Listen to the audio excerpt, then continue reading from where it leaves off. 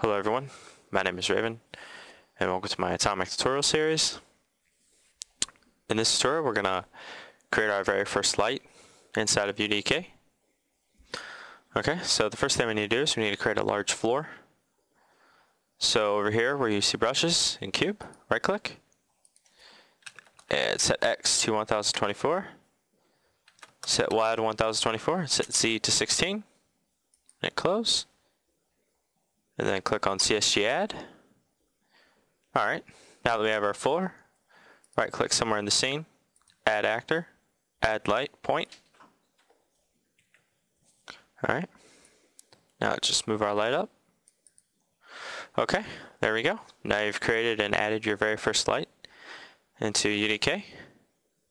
This concludes this Atomic tutorial. I have a Twitter, so if you'd like to follow me on Twitter, check the description as well. I have a forum if you have any questions.